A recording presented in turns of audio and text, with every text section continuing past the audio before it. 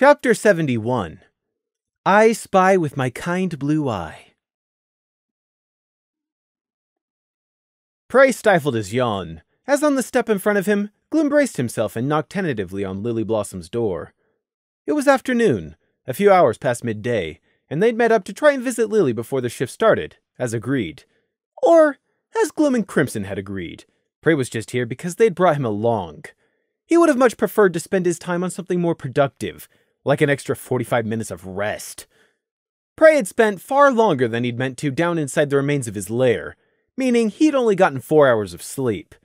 But after the evidence he and Lemon had found of mimics attempting to breach the cavern, he hadn't had a choice. There was work to do, defenses to repair, runes to lay, and not enough time to do it in. Why did enemies have to keep coming at him?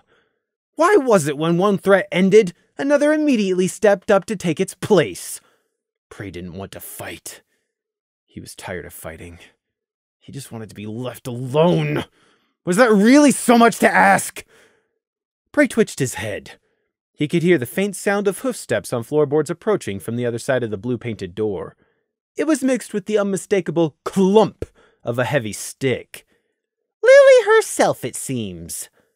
Gloom and Crimson both straightened as the door handle rattled, and the door slowly opened halfway. Half of Lily Blossom peered around the door, her good half. Although, that in itself didn't look that great. Baggy marks under her visible eye, unbrushed fur, tangled mane, and wariness dragged her face down. She didn't look like she'd been out of bed for long, despite it being afternoon. "Oh, hello, Sergeant," Lily said numbly. "Crimson, and Prey." "We're not on duty. It's just Gloom," Gloom automatically responded before he could stop himself. He winced, and hurriedly reached up to slide his new, plumeless helmet to prove it. "We're not on duty," he repeated. "We just came by to see you before our shift started." Lily looked over at Crimson and Prey, both of them standing silently behind Gloom. "Oh no, why do they have to come? I don't want to see any pony. This must be Saffron's doing," she was thinking. "Why are you here? I'm fine. Thanks for checking, though. You can go now," Lily said tonelessly. "I don't like lies," Crimson stated from next to Prey, beating Gloom and pointing out the obvious falsehood of Lily's words. The visible half of Lily withdrew an inch further behind the door. "Yeah, well, it's not your problem. And you can't help. So you can go now. Why'd they have to come by? Every pony is. First Saffron, then Scenic and Curtin. Now them. I just want to be left alone." "Oh, the feeling's mutual. I have things I'd much rather be doing," Prey thought. He didn't want to be around Lily. He and her still hadn't actually spoken. He'd merely been present with either Gloom or Crimson every other time they'd met since the hospital. She hadn't said a word to him about his amputation of her leg and grafting in of the meldwood. And if that conversation never happened at all, it would be too soon. Gloom sought for words, shifting from hoof to hoof before the doorstep. "What can I say here?" We want to help if there's anything we can help with, Lily. We meant what we said in the hospital. You're part of our squad, even if you don't decide to resume active duty. We were all there in Mayflower. Scenic too, even if he can't be here right now. We want to help." "Thanks, but I don't need anything, so you can just leave," Lily quickly said. This wasn't going anywhere. Lily didn't want to see them. It was obvious. She just wanted to retreat into herself and be left alone. She would have already succeeded, if not for Saffron and Carton Juice's Samaritan efforts. The three of them knew the two mares were coming around to see Lily every day, and were actually getting in through the door, unlike them. Lily had a harder time denying the two concerned, sincere mares than them, it seemed. Maybe precisely because those two hadn't been there, and hadn't seen the horrors the IS&D had faced. Lily saw how she wasn't convincing anyone. "Oh, I don't need anything. Really? Saffron's helped. He's helping me around the house. You don't need to waste your time coming by all the time. Please go away." Prey caught the lightning-quick look Gloom and Crimson exchanged, making Gloom grimace. "If that's what you want, then we can leave. For now. But we'll be back, and the time after that, and the time after that too.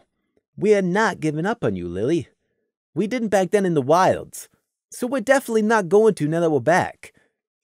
The old Lily would have fumed until smoke came out of her ears if she'd been subjected to that patronizing statement, no matter how genuine the sentiments might have been. The Lily of now barely narrowed her one visible eye, before the anger spluttered out like a snuffed candle. I don't need anything. You're just wasting your time. You should get going. I don't want to make you late. All guards are supposed to report for their post 5 minutes early. Pray, do something, Crimson muttered out of the corner of his mouth. Do what? Pray whispered back. Something. Just do your thing. Talk. Damn it all! What was he supposed to do? How were you supposed to help someone who didn't want help escaping the gray grip of despair? Moreover, he didn't care to help. Lily's situation was all of her own making. If not for Prey, she'd already be long dead. What more could he do? Prey was tired and their day had only just begun. He didn't want to have to be dealing with this already, but it seemed he'd have to at least give it a try, for Gloom and Crimson's sakes. He spoke up loudly. Where's your anger gone, Lily? Where's it gone, huh? Has it all burnt up already? They all paused, looking at him in confusion. Prey jerked his chin at Lily, half hidden behind the door. Where's it gone? You were angry all the time when you were with us. Where's all that anger gone? Why are you hiding behind that door? You're not fooling anyone, least of all us. Gloom hurriedly tried to motion Prey to cease. I don't think this is helping. Where's your anger, huh? Doesn't hot anger feel better than empty despair? You were all about how the world should be fair and just. Now you see it isn't, just like we told you over and over. But would you listen? No. Now your anger's gone because we were right and you were wrong. One side of Prey's mouth twisted up, and he smiled seemingly in light-hearted amusement at Lily. Where's all that presumptuous rage against an unfair world now? So your magic's gone. So what? Welcome to being normal, just like everybody else not born with a horn. But I see that's not good enough for you. Prey pretended to admire the street they stood on, looking at the paved walkways, the clean gutters, the neat houses and trimmed hedges. Still being alive, living a life of luxury in the capital city of Equestria. Free medical care, clean running water, enough food. But obviously that's not good enough for the great Lily Blossom. You know, I'm honestly surprised you haven't taken up Nighthawk's offer yet. Remember the one?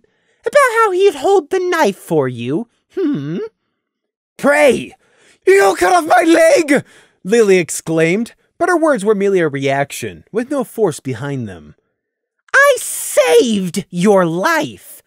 Crimson exhausted himself to the point of near death and a coma to get that meldwood so you could live. And then, because of you and the wolfing wood, we nearly all got eaten when it... Never mind that. So your family rejected you. Well, stuff them! No family worth half a bit would ever abandon each other. Which means either they haven't really abandoned you, or they weren't worth caring about in the first place. But either way, be angry at them! They did you wrong, so feel angry. You don't know what happened? I don't care! They're not my family, so I literally couldn't care less if you paid me to. Make up with them, don't make up with them. The only one who's going to win or lose is you. Prey jabbed his hoof at her, his smile gone, replaced with a sneer. But whatever the case, be angry about it. You think everything's unfair? Naive, but okay. It's an understandable reaction. Be angry about it. Fight to get what you mistakenly think is fair. And when you don't get it, be angry. Anger is just a crutch. But you know what a crutch does? It allows you to walk without falling flat on your face. Prey took a deep breath, making a show of collecting himself and smoothing a hoof down his ears, then turned without another word and walked away. He knew the way to the palace just fine. He wasn't bound to either Gloom or Crimson. There. He'd made his one attempt to jolt Lily from her downward spiral only on Crimson's request. So now he was washing his hooves of the stupid mare. Damn it! For all this talk of anger, it was him who had gotten angry. He hadn't wanted to interact with Lily at all in the first place, and just everything about her and her stupid attitude annoyed him. If she gets it into her head to come after me in misguided revenge for amputating her leg and saving her life, I'm going to finish the job and kill her, Prey thought. It didn't matter that if their positions had been reversed, he would have already killed her in revenge, because that was just a hypothetical and he wasn't the one it had happened to. Lily Blossom could go take a running jump. Metaphorically. Gloom and Crimson caught up with him before he'd even gone down 2 streets, wordlessly falling into their usual positions. Gloom in the lead and Crimson to the right hoof side next to Prey. Focusing on her anger will not be good for her, Crimson eventually said as they trotted up the street. No, it won't, Prey agreed. But it might be enough to get Lily past this, Crimson admitted. That was the plan. Like I said, anger is a crutch. I don't like your plan, Gloom said. Prey kept walking as he answered unhurriedly. That's because it's not a good plan. Trying to survive off her anger as a substitute for the willpower to actually care about living isn't sustainable. She'll only just hurt herself in the long run by relying on this method. So why tell her to? Gloom asked. But Gloom wasn't really asking, because he already knew why. Gloom knew the reason, and Prey knew he knew. Gloom was just pointing out that it was wrong because he felt he had to. The reason for why Prey had advised Lily to anger was because it was easy. Anger is easy to spark, but hard to keep burning day after day. But since Lily was already sinking while ignoring the lifeline she was being thrown, shoving her down deeper just so she'd struggle and fight back just to be contrary was as good a plan as any. So what Prey said was, "You know why." Gloom bobbed his head side to side as if he wanted to shake it, but couldn't honestly do so. Ugh. Gloom gave up and just nodded. I do know why. It's still wrong, though. Neither Prey or Crimson were disagreeing on that point, but neither did Lily have the mental fortitude the 3 of them did. She didn't have the experience of knowing how to heal around the cracks. This was the first real hardship she'd ever experienced, and it just so happened to be one of the real hard ones, too. If this doesn't work for her, though, Gloom fretted. Then we will try again, and again, Crimson said simply. He nodded down at Prey. Thank you for trying at least. Lily'll be alright. Probably. She has Saffron Swirl and Carton Juice supporting and doting on her, Prey further reassured Gloom. He didn't really care. He just didn't want Gloom to blame him if it didn't work. So he was preemptively covering his back by appointing blame to Saffron and Carton, too. My back has enough scars already, thanks. Yeah, Prey's probably right there. Lily was kind of shell-shocked after we left, but at least she looked like she was back in the world. Better than nothing. Wonder how Scenic's doing, too. Gloom's thoughts transitioned to thinking about the other absent member of the ISND as they approached the palace.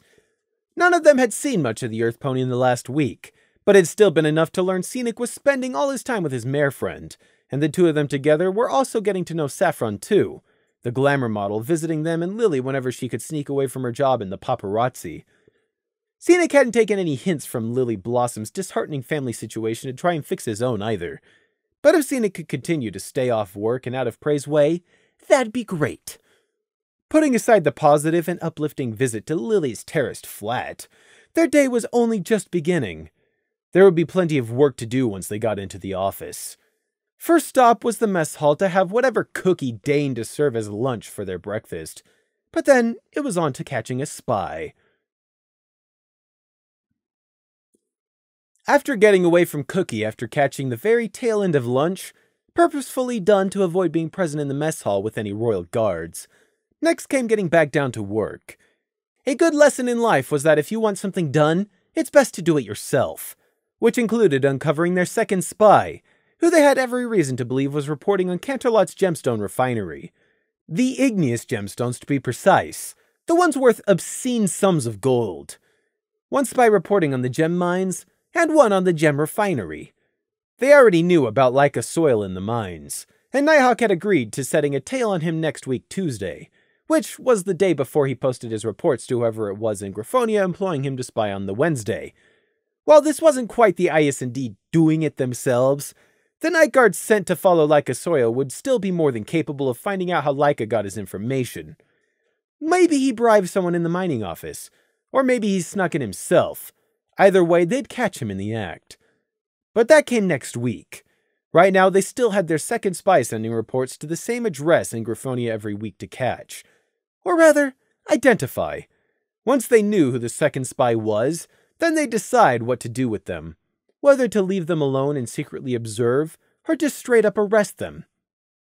After a brief discussion, where Prey was outvoted, the method the three of them settled on was very simple. It was the exact same strategy they'd used with Laika Soil. Simply march into the same post office the letters always went out from, and demand to know who was coming in each week to send them. Then wait until the person had come in, posted their weekly report, and left, before requisitioning the letter from the postal workers. Prey didn't like using the same plan twice, hence the need for a vote, because it never paid to get complacent. But at least word shouldn't have gotten around the post offices yet. Hopefully, at any rate. That would come tomorrow, though.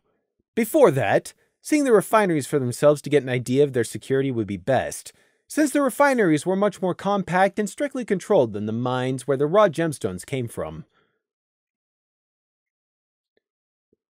They arrived at the factory at 6 o'clock sharp in the evening, just as the workday was finishing. Factory was perhaps an overly grand word.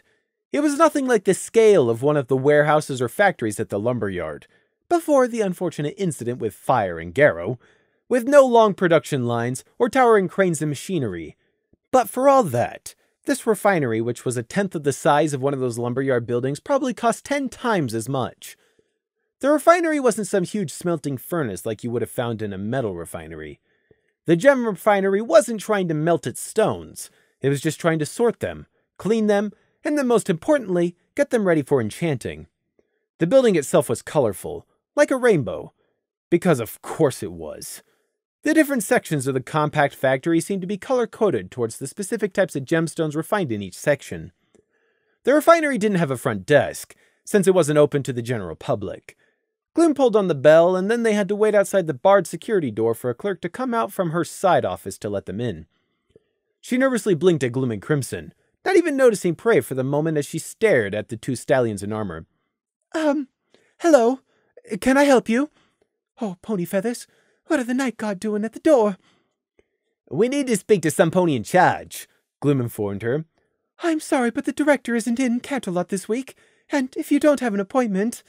Some pony in charge of the actual running of the refinery. A factory manager, not necessarily a director. Some pony who can answer detailed questions about your gemstone refining process. I'm not sure I can just let you in, the mayor tried, but it was a weak attempt. Gloom was utterly unmoved. Miss, we're here representing the Night Guard. This isn't a search of the premises or an arrest, but your cooperation in this matter is still required. She looked between Gloom and Crimson standing in their new, intimidating armor. If you'll please just give me 2 minutes. I've got to talk to some pony. She hurried away. I don't like this. I don't like this. I don't like this at all, her departing thoughts read. Through the door, Prey could see onto the factory floor. The compact factory's workforce here were exclusively unicorns, and almost all their processes heavily involved magic or specialist enchanted equipment. For example, Prey could make out some sort of metal cabinet filled with different compartments, which you fed a gemstone in from the top and then it came out one of the slots. What each slot meant wasn't really clear, though. Prey bet you needed some kind of precious stone-based qualification to even apply to work here, or maybe just a cutie mark which gave you the same thing for free.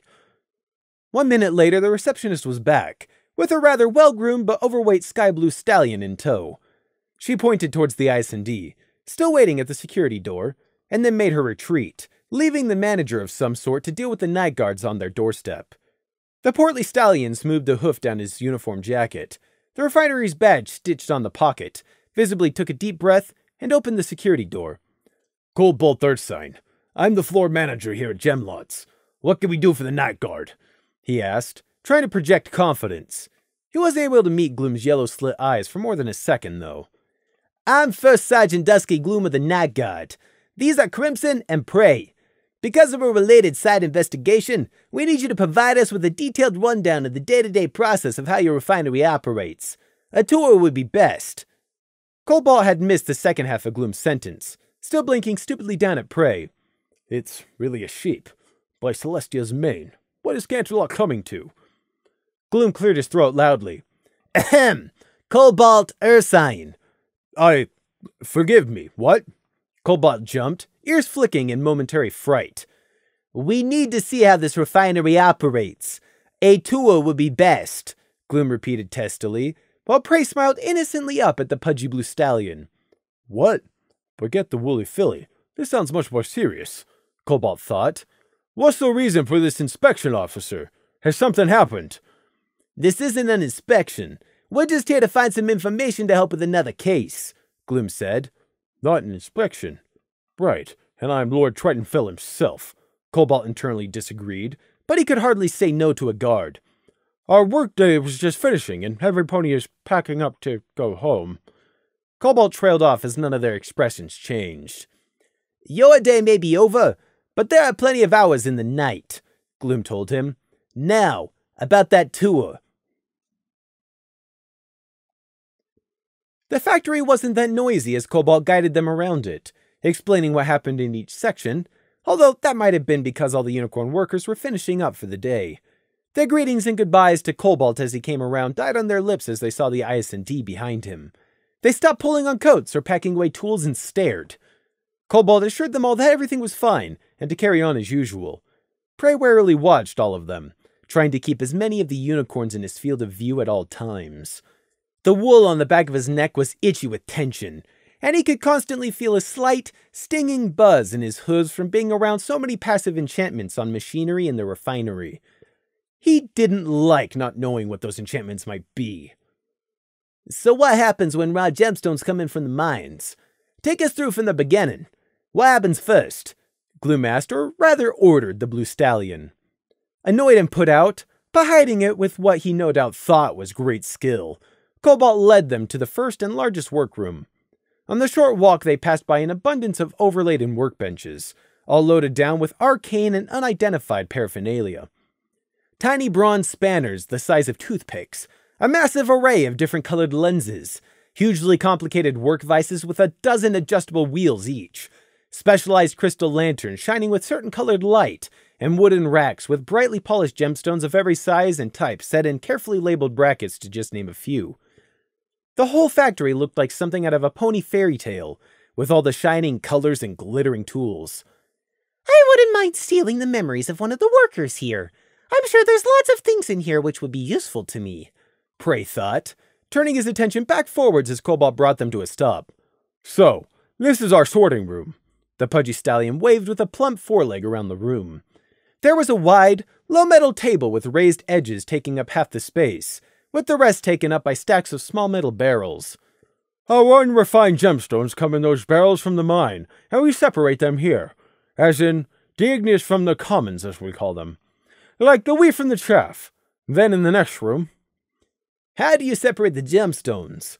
Gloom stopped Cobalt from hurrying them along. Cobalt ineffectively hid a grimace. He probably would have glared, if he could have held Glimmer Crimson's yellow eyes for more than half a second. Prey managed to go ignored, fading into the background, just like he preferred. Blast it.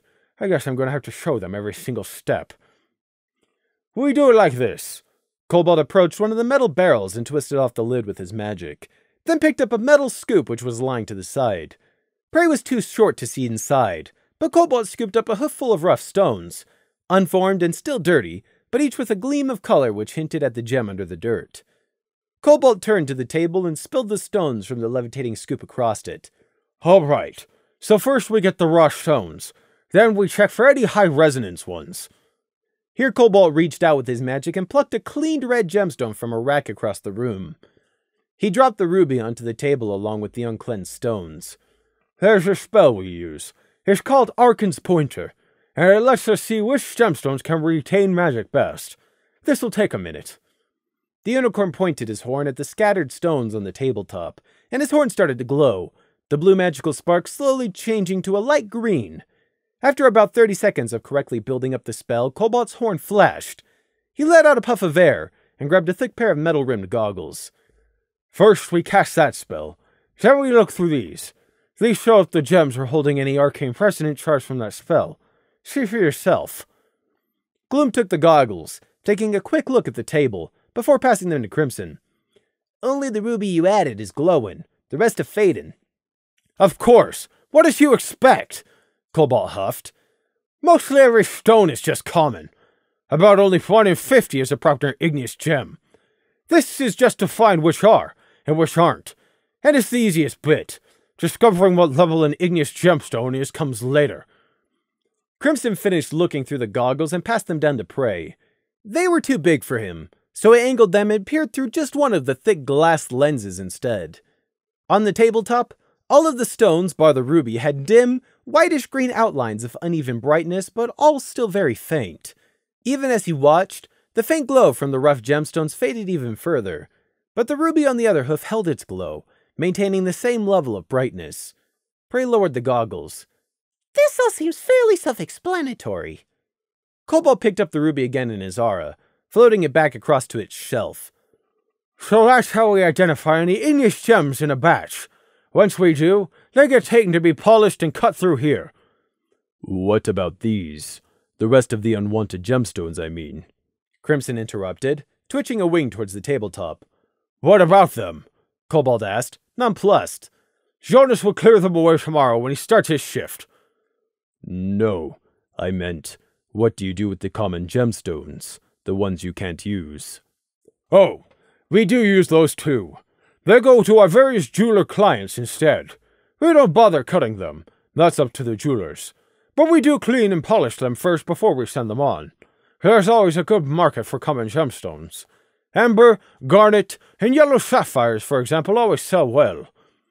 Those Cobalt just listed had one thing in common, Prey noted. They were yellow. Or the color of the sun. In Canterlot, the most popular color scheme was white and gold, just like their beloved Sun Tyrant. So, if you'll all follow me through here, Cobalt tried hopefully, sighing in relief when they didn't find another reason to stay. This is wasting so much of my time. I need to get home in time for dinner. So here's where we cut and polish the igneous gemstones. We use those grinders to smooth off any rough edges, and then we use that whip wheel along with rock polish to get them ready. Cobalt pointed out the various heavy-looking gray stone wheels, starting from the size of a cartwheel and going down to one smaller than a tea coaster. There were a large number of different wire brushes and scourers on a bench, seemingly made from different metals. A chemical smell hung in the air. The rough polish is acidic, so I hope you understand why I can't show you how that works. And cutting a gemstone to the right shape is a fine balance. It's very important the shape is gotten just right. Why is that? Gloom asked. Symmetrical shapes can better store magic. It's to do with how the magic reflects off opposite sides inside the gem if they're properly angled and aligned. Also, the greater the number of cut faces you can get perfectly facing each other, the more complex an enchantment the buyer can put on it later. But the more faces you cut, the more precise you need to work, since more faces also means smaller faces. Those machines here help you get it right, and work out the optimal shape and number of faces to use. Each igneous gem varies, and each different type of stone differs too. Cobalt pointed to a number of brass and copper-looking boxes, each stuffed full of little grippers, small mirrors, and other unidentifiable bits. Prey hadn't a clue how the machines were supposed to achieve what Cobalt had said, but obviously they did. Nor was Cobalt lying. The IC&D hadn't let on, but they were watching Cobalt carefully to see if he was trying to hide or skip over something. It was always possible that the floor manager himself was the person they were after, but so far he seemed to be innocent of the breach in the refinery's security. "Do you get custom orders?" Prey asked. Huh. Could you please repeat that? Cobalt asked, bending down closer to Prey, who conversely backed up. "Do people ask for custom-ordered gems?" Prey repeated. "It's ponies, dear girl. Yes, actually, we do," Cobalt answered incorrectly, but addressing his answer mostly to Gloom. "At least half of our business is to the mage towers. The head mage will often specify if they're after a special grade, cut, and type of igneous gemstone. We've got a board with all their orders pinned up on. We got one just this morning. Tower Sunset, ordering a grade 9 fire opal. So when next we get a grade 9 fire opal, we'll prepare it to their specifications before hoofing it over to the auction team. They'll contact Tower Sunset and discuss the price. How quickly are custom orders fulfilled? Usually, I mean. Crimson asked. Sometimes we're lucky and we have whatever a buyer wants right away. Buyer, not just the mage towers. No, not just the mage towers. Cobalt huffed at the interruption. It's mainly the mage towers, yes. But lords or independent research labs sometimes get in contact too. Usually an order is fulfilled within a month. Sometimes 2. Rarely 3. Unless it's a very high-grade igneous thereafter. Like a grade 15 sun diamond. If you wanted one of those, it'll probably take half a year at least. Unless you got lucky. All those gemstones coming out of Canterlot mines every day, with thousands and thousands of bits on the line, but it still could take months to get the specific gem you needed? That showed how selective and rare the igneous gem market was. There just wasn't a supply available, and it had little to do with money. And make no mistake, there was a lot of money behind the gem refinery. Prey could see that. It made him think. For all Cobalt's talk of supply and selling to mage towers, he wasn't speaking from personal experience. The refinery didn't often deal with the clients themselves. They weren't the ones to haggle over the price and entertain potential customers. Because Prey knew the big and important mages and lords would want to be pandered to and made to feel like they were valued and respected customers. Because if not, they might withhold their patronage. It brought a flash of deeper insight to Prey. It highlighted the split contrast to Prey on what information their spy could be after. Is this about the money involved, or the igneous gemstones themselves? Which is their spy master really interested in? Prey pondered on that, silently following along behind Cobalt as the Blue Stallion continued giving the IS&D the tour. Was this person in Griffonia keeping an eye on the refinery because of all the gold it attracted? Or were they perhaps looking out for a very specific gemstone, like the sunstone Cobalt had mentioned? And what would they do with that information? The second option would definitely make the most sense with how they were keeping an eye on the refinery from across the border. But what would they do if the specific gemstone they were so patiently waiting for came around? The most harmless outcome was that they'd simply try to buy the gemstone when it went onto the market. The second and most obvious option was that they'd try to steal instead, either through one method or another. What specific igneous gemstone could they be waiting for, though? If indeed that was what they were waiting for, it had to be something rare and powerful. But what? I don't know enough about igneous gemstones and enchanting to make an informed hypothesis, Prey decided. He'd make sure to share his thinking just now with Gloom and Crimson later in private once they were done in here. Cobalt was showing them around the rest of the now mostly empty refinery. Only another 5 staff left in the building by this point, giving the IS&D a brief explanation on the rest of the factory's processes. For example, the color-coded painted rooms indicated where different types of gemstones were worked on. Agate, carbuncle, ruby, emerald, sapphire, diamond, amber, jasper, and topaz, to name a few. Plus all the different iterations of each gem, too. For example, a fire ruby, a smoked ruby, a pure ruby, a hued ruby, a rainbow ruby, a veined ruby, a pink ruby, or a quarter ruby. Each type apparently required a slightly different touch when refining. It was only once Cobalt had come to an end of their little enforced tour, having come full circle around the rather fantastical factory, that Gloom began asking the really searching questions. The pudgy floor manager had almost half forgotten who the IS&D were, treating them more like annoying but intimidating inspectors and not night guards. Cobalt was caught off balance when Gloom suddenly changed tact. How do you ensure your records aren't being tampered with? Pardon? Records? What do you mean? Your records. How many gems you have? Which type? What grade? Your incomings and outgoings? And the date? How do you ensure no mistakes are made? Gloom asked. This was a question the three of them had discussed before arriving at the refinery. Gloom was just acting as the group's spokesperson. Cobalt's hoof went up to his chest, like he was shielding himself. What? Are you suggesting we're being dishonest? That's not what I asked, but good point. How do you prevent dishonesty? We'll come back to my other question in a moment, Gloom asked. No pony would ever do that. We all trust every pony else in here. We're a close-knit, hard-working team, Cobalt defended. All of the IS&D gave him the same flat look. One thing they'd learned about Canterlot was the ponies in it loved money. Just look at all the nobles and lords who lived here. Canterlot was the capital city, where dreams were made, and quite a lot of those dreams included fabulous wealth. Greed was a powerful motivator which could tempt even the most honest if the prize was large enough. "This is a gem refinery," Gloom stated bluntly. "You get orders with thousands of bits from lords and mages. Are you really telling me you have no safeguards in place?" "What?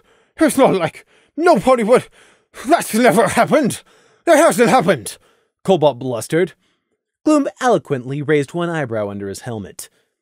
"Well, not that it would ever happen, but every pony is always working in the same room as some pony else.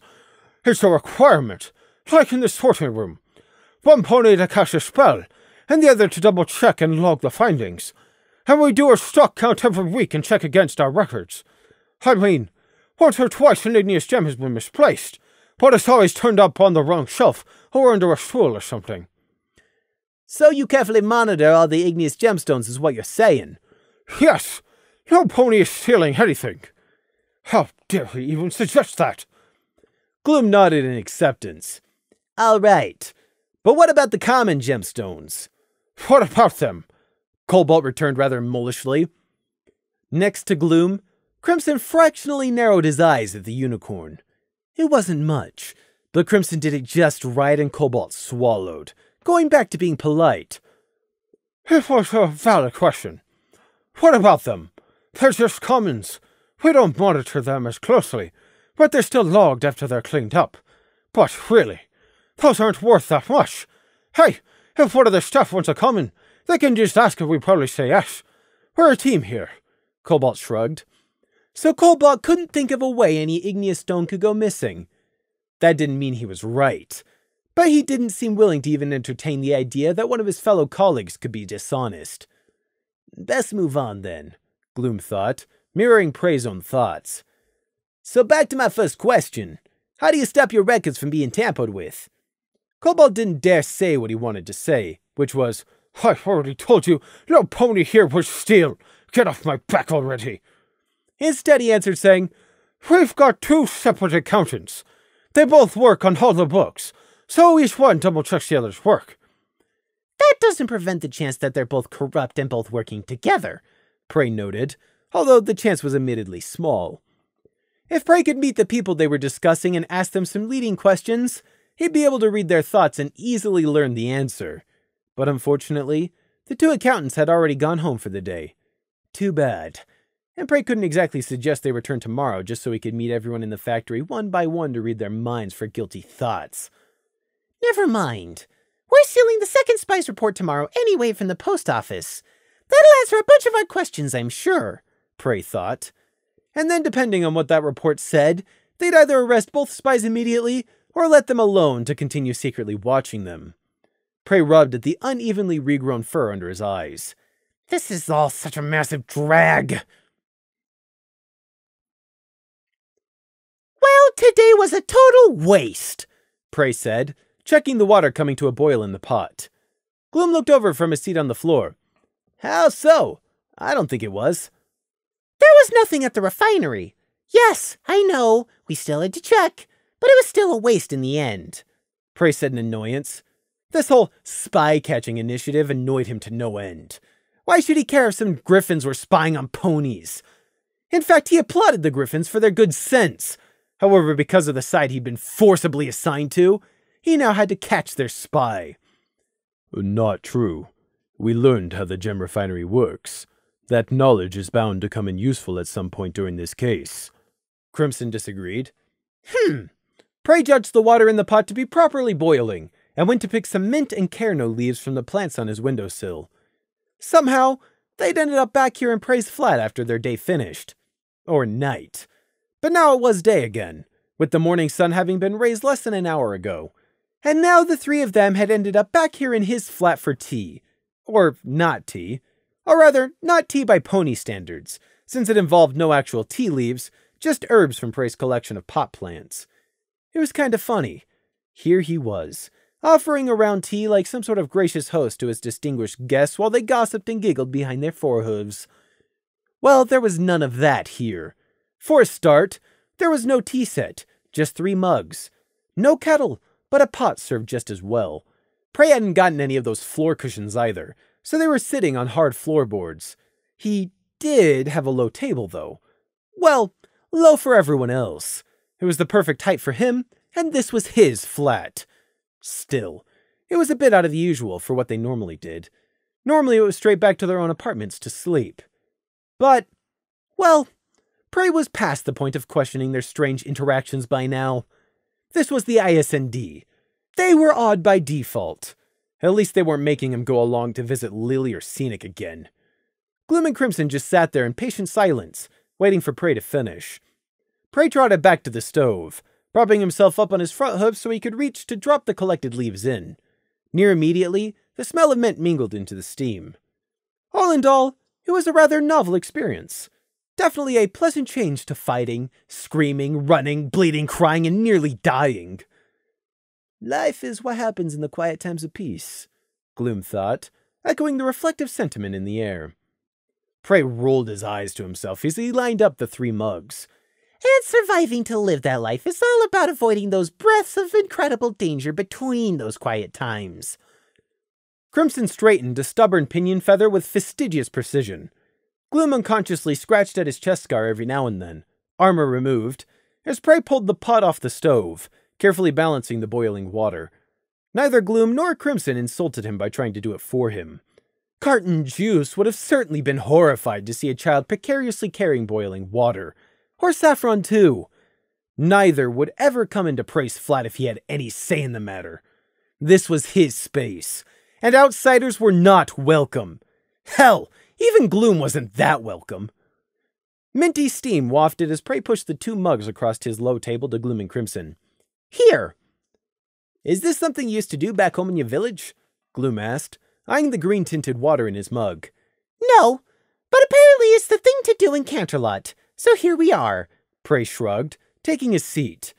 Crimson took a cautious sip, and still ended up burning his tongue. He put down his mug, removing his hoof from the clay hoof loop. Ow.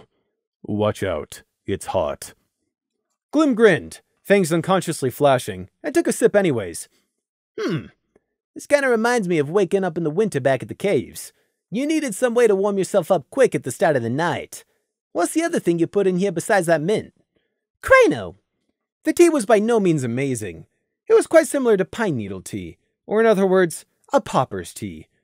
This is what they used to drink on the border, aside from plain water. Prey swallowed his sip and lowered the mug. It really was still too hot. Since you didn't recognize it, obviously it's not what your clan used. What herbs did you use instead? Lemongrass and wild mint, that's what we used. They're hardly plants, and you can grow them even out of a crack in a rock. Sounds like an acquired taste, Prey commented. You're one to talk. You don't even care what it tastes like so long as you can eat it, Gloom returned. Wrong. You missed the keyword eat. You drink tea, not eat. It isn't a food. Unless you freeze it, Crimson interjected, waiting for his drink to cool down. But then it's just ice and not tea, so that doesn't count either. Actually, there's a thing called iced tea. It's a Canterlot thing, Gloom told them. Prey rolled his eyes. That definitely sounds like something Canterlot would do. Take the whole point of having a hot drink and turn it on its head and call it fashionable. I don't think iced tea is quite like that. As in, they don't actually freeze it, I think, Gloom offered, but he wasn't actually certain and didn't really care to know either. Crimson grunted. Meh, Prey shrugged. Gloom was right. Who cared? It was knowledge utterly unimportant to their lives. They sat and finished off the weak herb tea. Prey considered how useful igneous gemstones would be to him in his rune work. The answer was not very. Gems by nature are small, too small to hold more than a rune or two. Gloom finished his mug first, but he didn't rise to leave. He was contemplating something. Prey, Crimson, at some point in the near future, say 3 or 4 months, I need to return to my clan. I'd like to invite both of you to come with me. Crimson halted, mug half raised. Prey tilted his head, cautious. This had come out of the blue. He knew enough about Thestrals to know that this wasn't something Gloom offered lightly. This is a bit sudden. Can I ask why? Because I'll be going back regardless. I have an obligation to meet. My grandfather is old, and I'm his only living relative left. He's a clan elder, and he's asked me to come back. Said there's something he wants to talk to me about before he passes on or gets too old to remember. But I want both of you to come with me. They deserve to see Clan Childara, if they want to. I want to show them my home. Prey flicked a glance at Crimson. He was staring at Gloom in open surprise. So, will you come? Or do you need to think about it? Gloom asked, with just a touch of nervousness. No one visits a clan's cave. I don't think an outsider has been allowed into another's clan home caves in over 4 centuries. You would invite us, Crimson said in disbelief. It's closer to 5 centuries, I think. But yes, times have changed. Princess Luna has returned for one, and we're no longer trying to hide our existence. Anyway, you're hardly an outsider, Crimson. You're clan board, and just as much Thestral as any pony else. It's only Prey who really counts. Gloom nodded at the lamb. I'm an exile. The laws are clear. Crimson disagreed flatly. That hardly counts, Crimson. A Thestral's duty is to his clan, but a clan's duty is to its Thestrals. Clan Mirrodin can't pretend they even tried. Gloom scoffed. Still. Crimson trailed off, unable to refute that fact. Gloom smiled. You see? You'd both be welcome. I'd make sure of it. What do you say?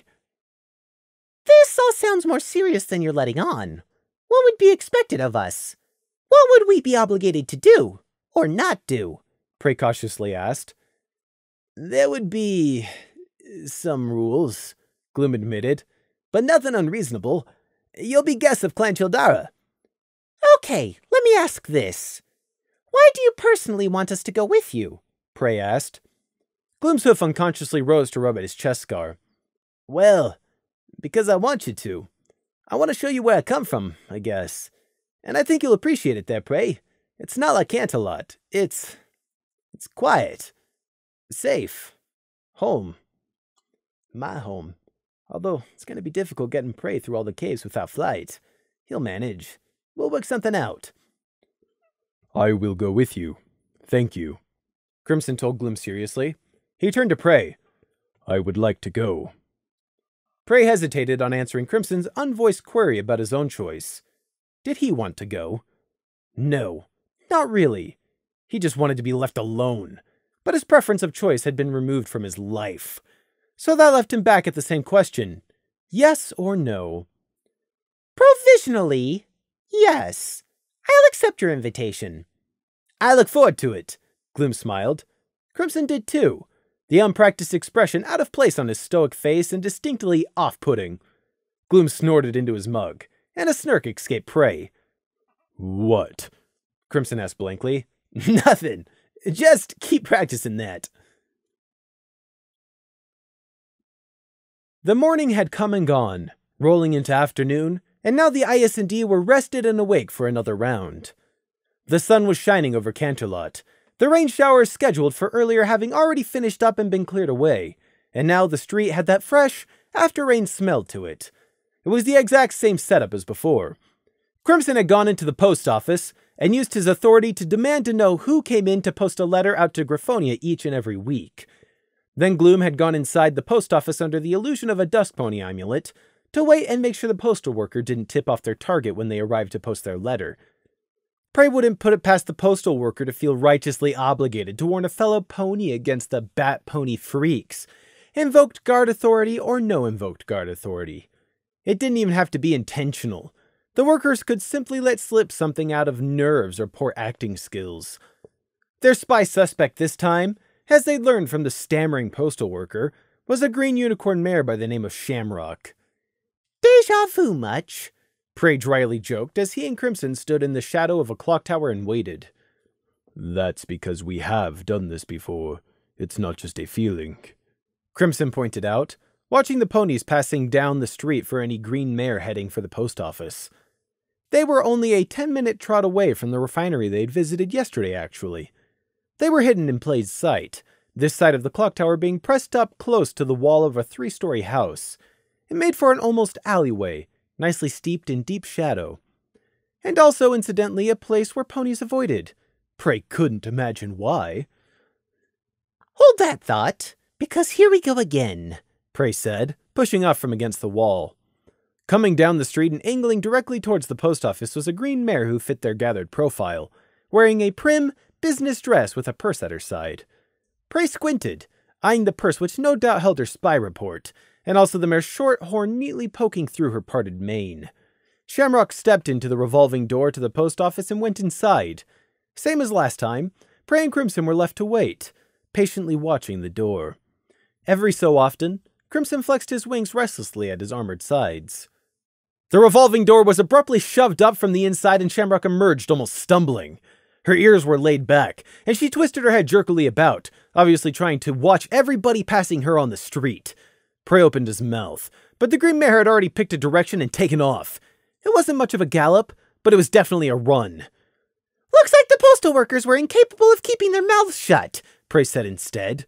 The revolving door was shoved open again, and out dashed Gloom, disguised as a gray Pegasus and wearing his long scarf. Gloom looked right at their hiding place, and jabbed a hoof after the fleeting figure of Shamrock. The message was loud and clear. Get her! And Gloom's reasoning was instantly obvious. Crimson was in his armor. Gloom was not. Crimson had the authority of a night guard on duty, while Gloom was using a magical amulet that was supposed to remain a secret. Crimson's large wings snapped open. A gust of air expelled as he crouched for immediate takeoff.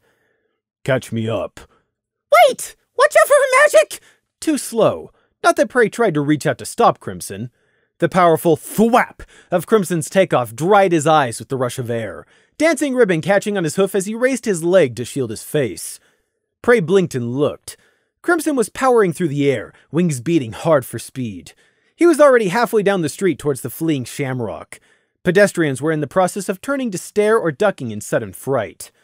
Prey had a moment to feel a flash of pride that the electrite feather he created was adding to Crimson's performance, before Crimson dived out of the air and landed in front of the running Shamrock. As in, it literally looked like a dive. Crimson's wings came in, head and body formed one flowing line, and coming down at a steep angle front hose out. If an average or even a merely good flyer had tried for such a fast transition like that, they would have broken their muzzle as they hit the pavement. But Crimson was more than merely good. Halt! Unfortunately, most people don't have the reaction speed of a cat. Prey didn't see what expression was on Shamrock's face as she failed to stop and ran headlong into the night guard who'd seemingly appeared out of thin air, but he imagined it was one of frozen surprise. Crimson was a warrior, and one in armor too. He also knew how to absorb a hit, which was more than could be said for Shamrock. Crimson moved as the out-of-control mare ran into him, turning sideways and rolling her with her own momentum. While instead of smashing herself into the unyielding metal of Crimson's armor, it still meant she hit the pavement hard. Surrounding pedestrians whinnied and neighed in alarm, not knowing what was going on. Prey even saw one particularly pathetic and fat red mare take one look and swoon dead away. Shamrock wheezed noisily on the ground, stunned and winded. Crimson ignored all the staring ponies as he swiftly pulled out his pair of hoof cuffs. He pulled the weakly struggling Shamrock's forehooves together and locked the cuffs on. Shamrock, you are under arrest, Crimson calmly announced, almost sounding bored. You will be accompanying me back to the guard compound and holding cells. You have the right to remain silent.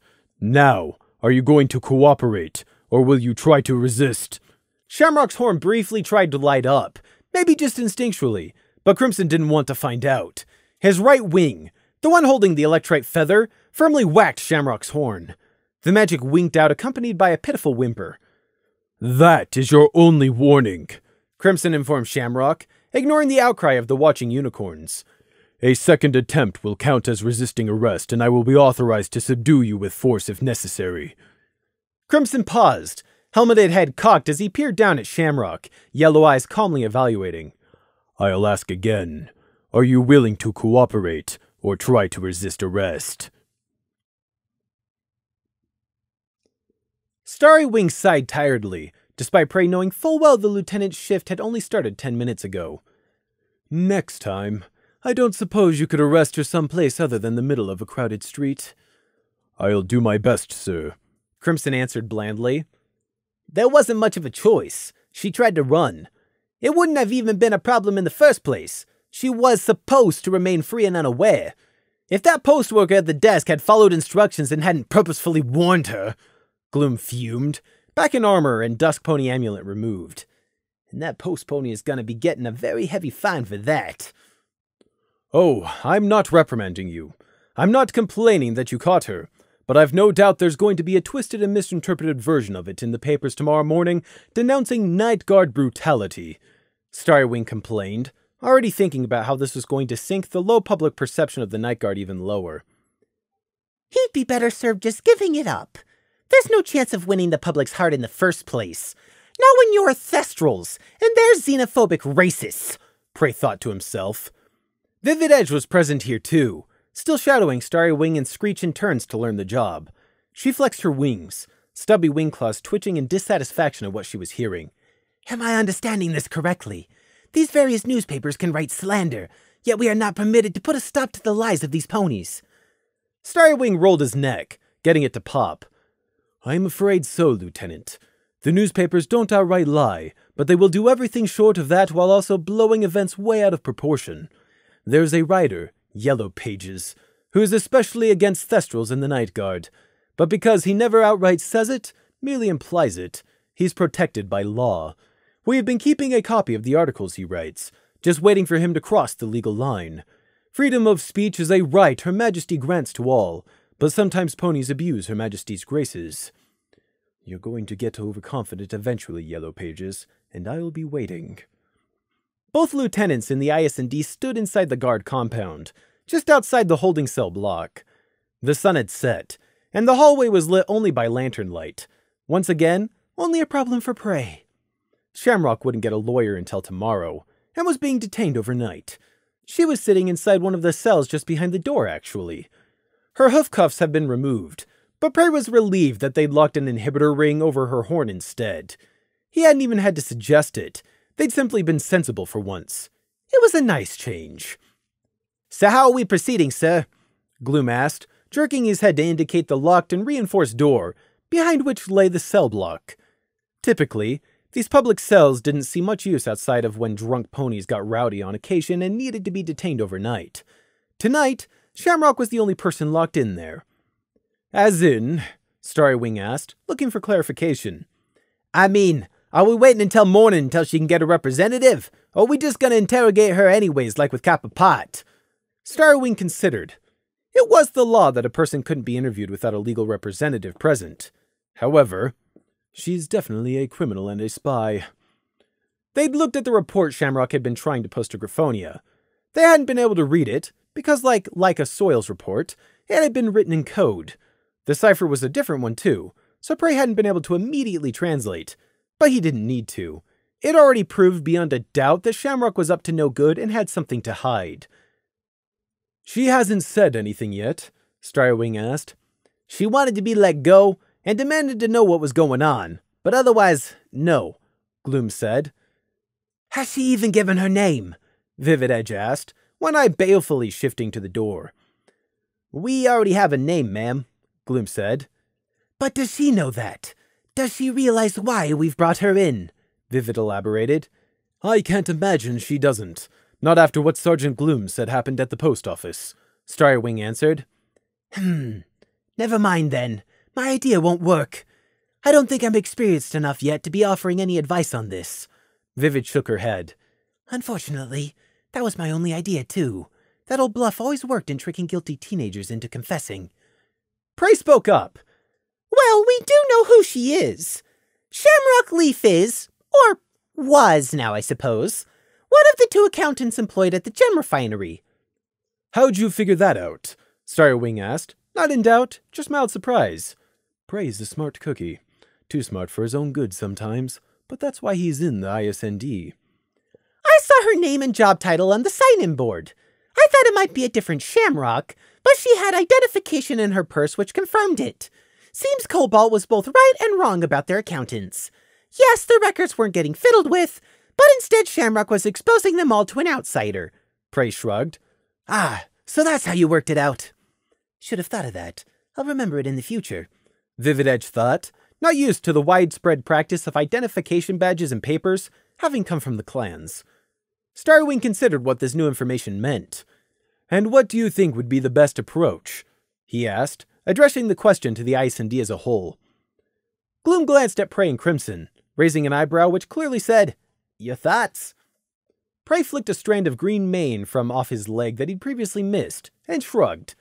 He'd been the one to carry Shamrock's confiscated purse with its reports and various other junk in from the post office.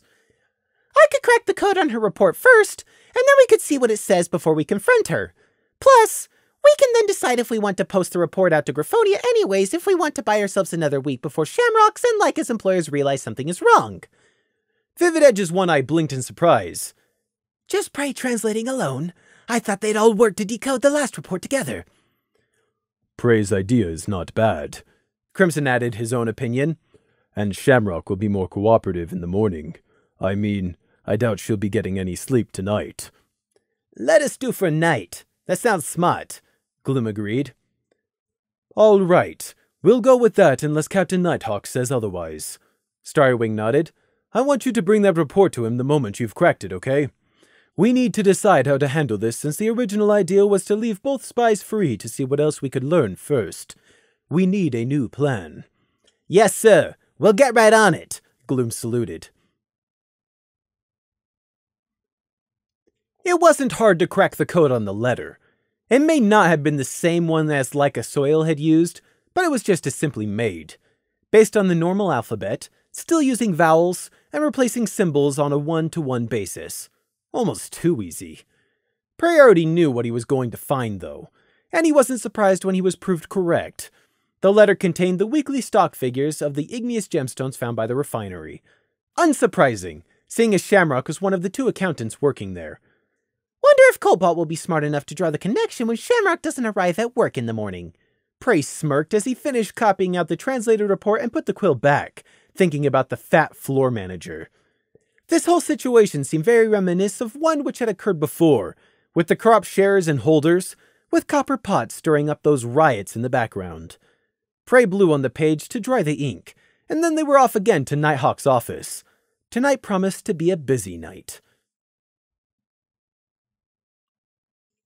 The lightning's out of the cloud now. There's no point left in waiting anymore. We're bringing in Leica Soil straight away and interrogating them both. We'll compare what secrets they both spill and uncover the truth. Nighthawk decided swiftly, in his usual gruff, uncompromising way.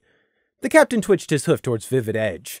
Take a partner, Brambo will do, and fly to his house. There's 2 night guards on stakeout watching him. Take them in with you and they'll arrest Leica Soil on charges of theft, bribes, and suspicion of collusion to treason. Some ponies stay behind to search his house, too, but I want him back here in a cell within an hour. Yes, sir, Vivid Edge said, making for the door straight away in her slightly hobbled gait. But a limp didn't distract her from her steely focus, as Prey heard when she passed, This is the reason we came back, to serve as Princess Luna's soldiers of the night. Prey privately thought it'd be funny if Vivid forgot Leica Soil's address halfway there. How silly would she feel then? Canterlot was a city, not like the wilds like she knew. It was easier than you thought to misplace a house. The door was still shutting behind Vivid Edge as Nighthawk turned his piercing yellow gaze back to the 3 of them. Princess Luna was appraised of the situation as of last night. However, our plans have to change now, and since Her Majesty is busy tonight with Princess Celestia and not to be disturbed, informing her will have to wait until tomorrow morning. Nighthawk shifted to look over his desk and down at Prey. What did the coded report say? Summarize. Essentially, just the weekly intake and outgoings of igneous gemstones from the refinery. The details were all about the weight, grade, stone type, cut, and estimated value of said gems. Nighthawk began tapping his hoof on the desk. Was there no message attached with the report? No pony it was addressed to?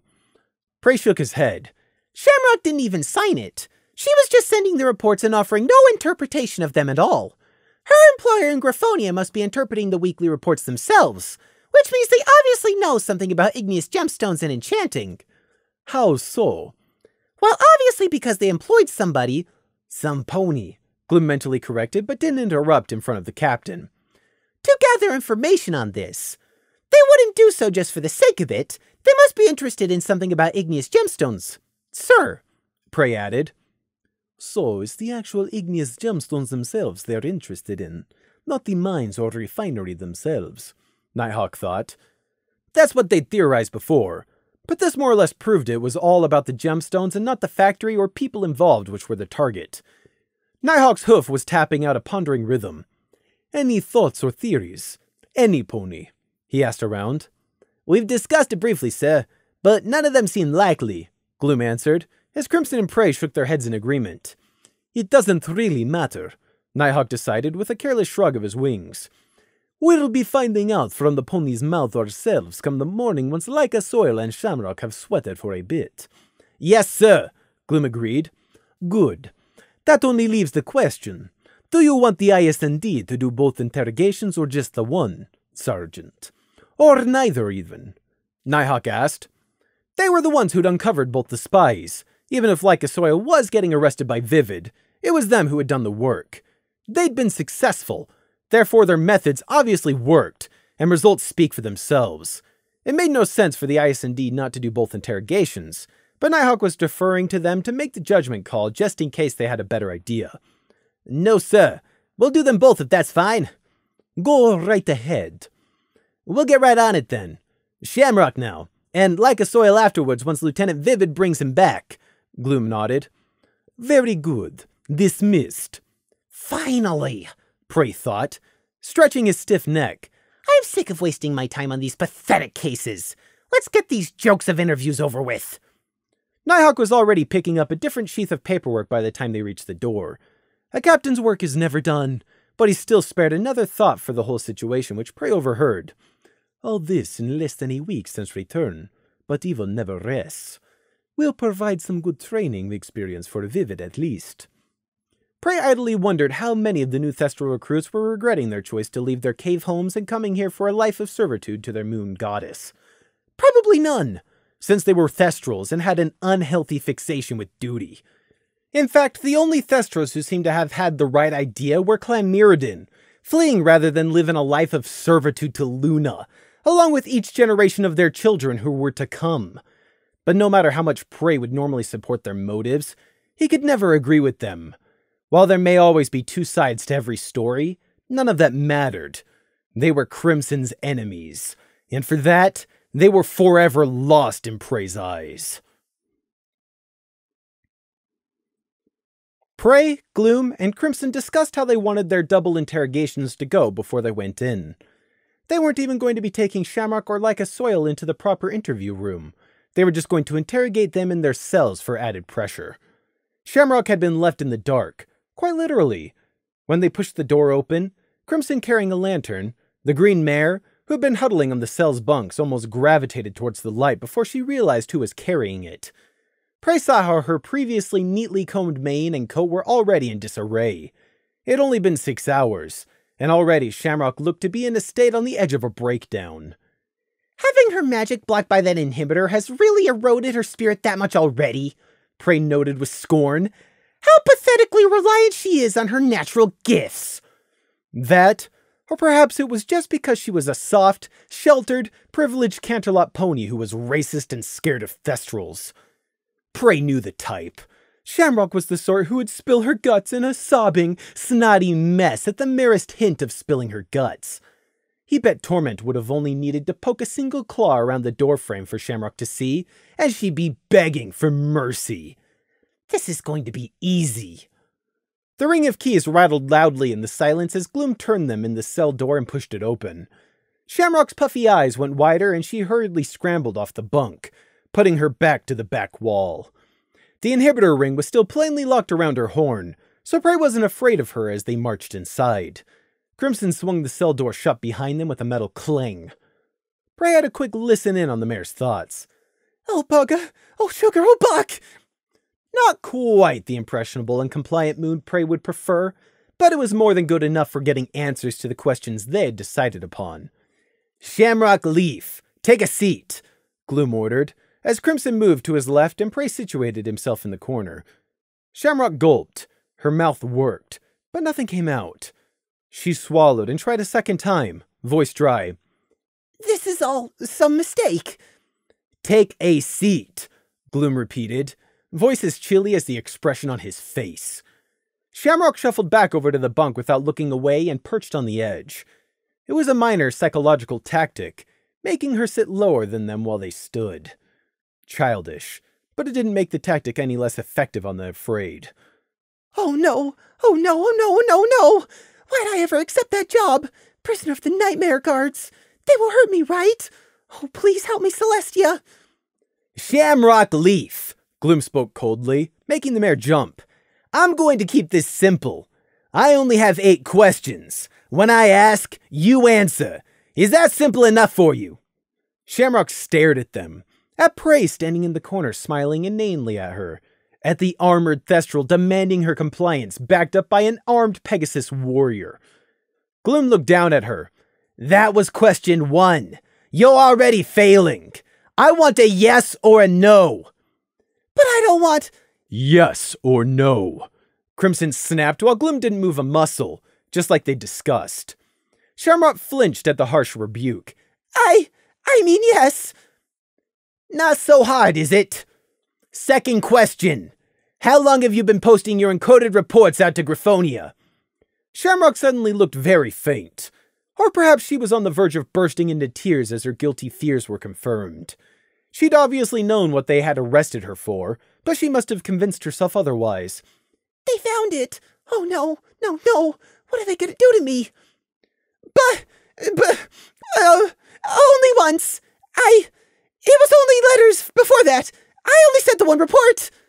Lie, Prey chimed. Lie, Crimson echoed.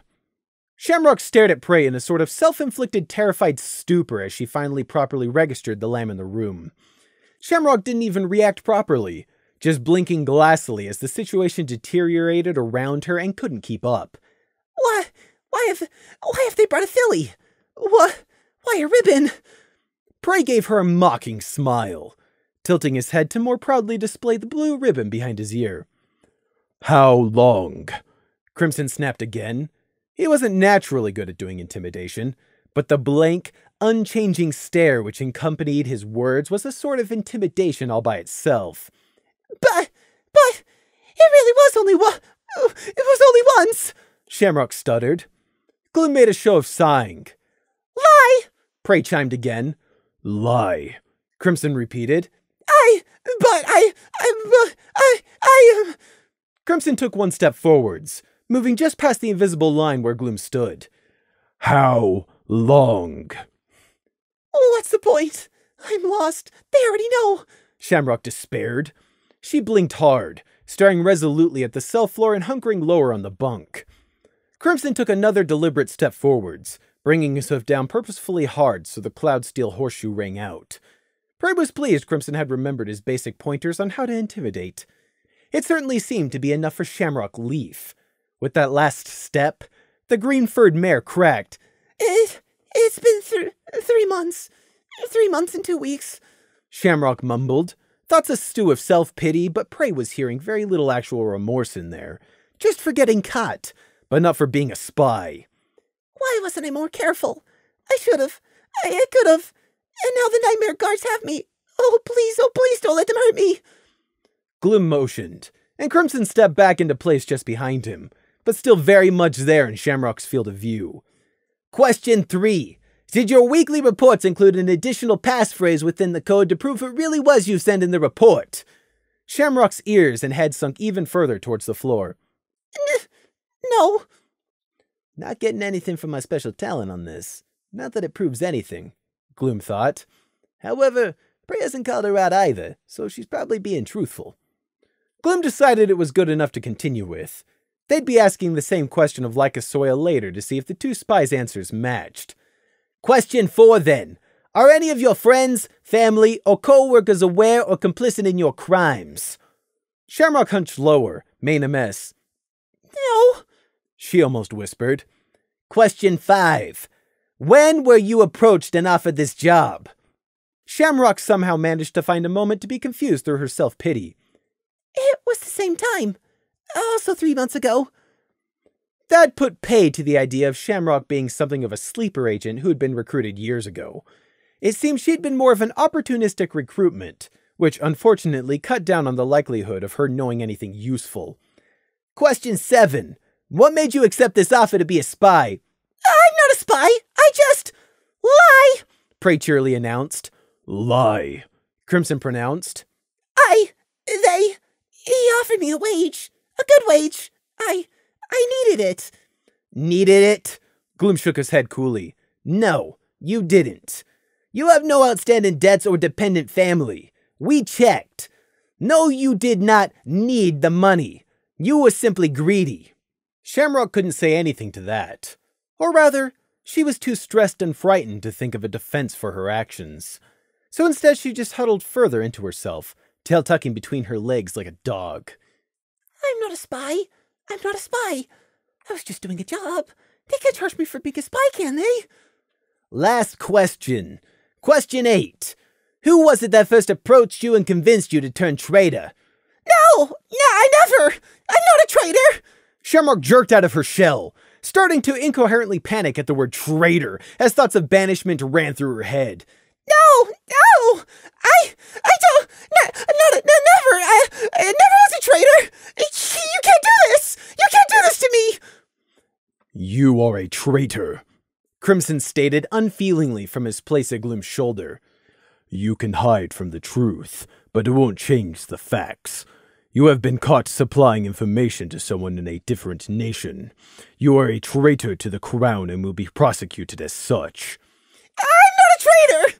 Shamrock cried shrilly, uselessly trying to light up her horn instinctively. You're not a traitor? Gloom cocked one eyebrow. Yes! I'm not a traitor, I'm not! If you're not working for a foreign power, then you must prove it. Who hired you? Shamrock froze, mouth open and eyes wide. The Icendee waited, faces unmoving in the lantern light and shadow. Oh, Celestia, please help me! Shamrock took a shuddering breath, gulped, and finally managed to answer. Nighthawk, Starry Wing, Screech, and Vivid Edge were all present in the captain's dimly lit office. What was going to be said was too important for anyone to miss, so they were all squished in around the piles of night guard gear which still hadn't found another home yet. It felt like someone had effectively padlocked them inside the room. No one was leaving until this was done. This was serious. 6 pairs of reflective yellow eyes and 1 pair of soft blue all looked between each other.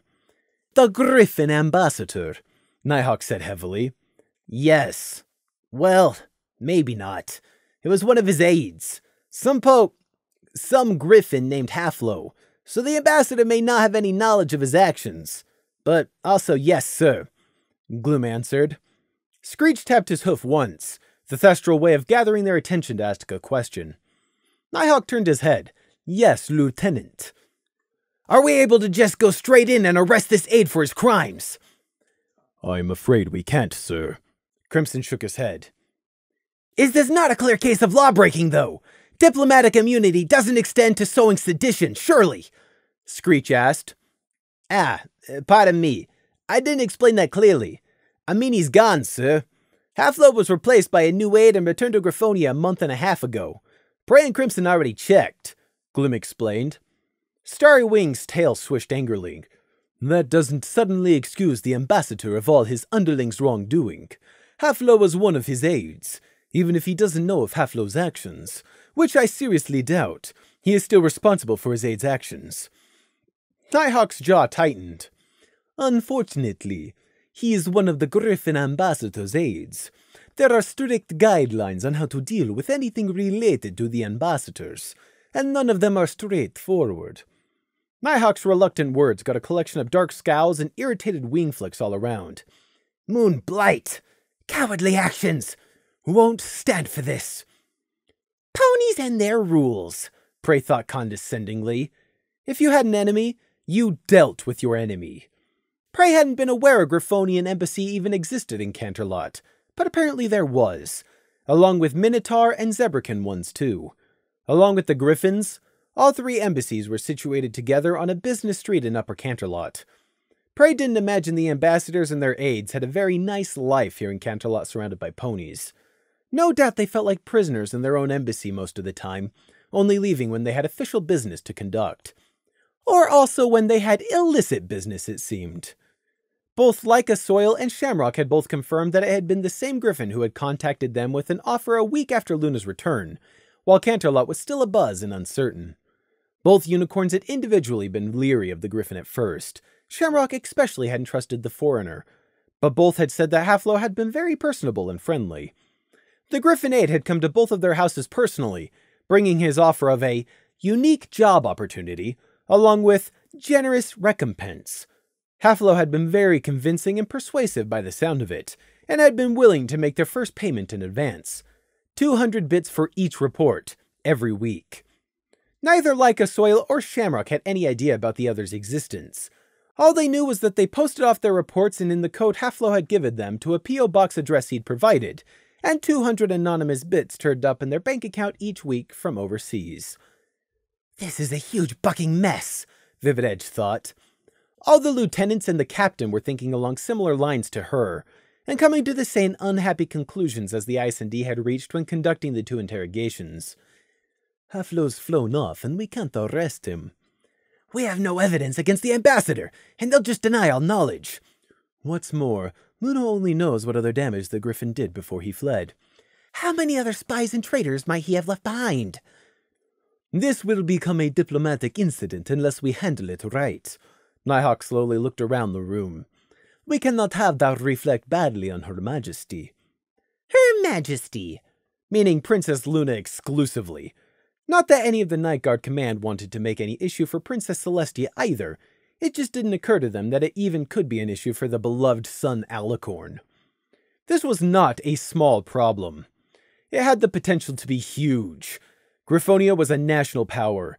It may have been less prosperous than Equestria, but it was still an entire nation with its own laws, culture, languages, history, army, lands, and economy.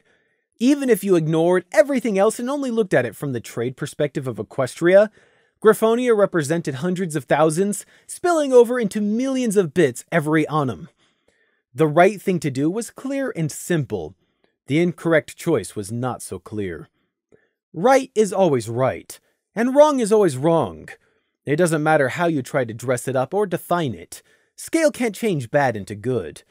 If a Soul Griffin had done what Halflo did, there would be no hesitation. But because Halflo wasn't a nobody, he was forcing the Night Guard to give him special consideration. It was the same problem all over again that Equestria had with its own nobility. Money and power are a shield against justice. This was a huge pile of rotting Hydra dung as far as prey was concerned. Screech looked like he'd bitten into something sour as he spoke. So we can't just walk in and detain the ambassador? No, not inside the embassy. Yes, we physically could, but no, there are no laws. Nighthawk's tone grated. Vivid Edge turned her head so she could properly look at the captain out of her one remaining eye. I need to ask, sir. Sergeant Gloom and Prey and Crimson have already gotten confessions out of both spies. Halflo was the Griffin ambassador's aide. Is that not proof enough to at least arrest and interrogate the ambassador? Nighthawk's yellow eyes narrowed. Legally, an emissary can only be tried in their own country's court. We'd have to hoof over the investigation to the Griffins and let them sentence the ambassador. Before I wouldn't have cared, but Halflo was the ambassador's aide. What are the chances the Griffin Empire really were ignorant? That's the problem, though, isn't it? Starwing said. He might be and he might not be, but we can't prove it either way, and nor can we bring him in for questioning to find out the truth. Not necessarily.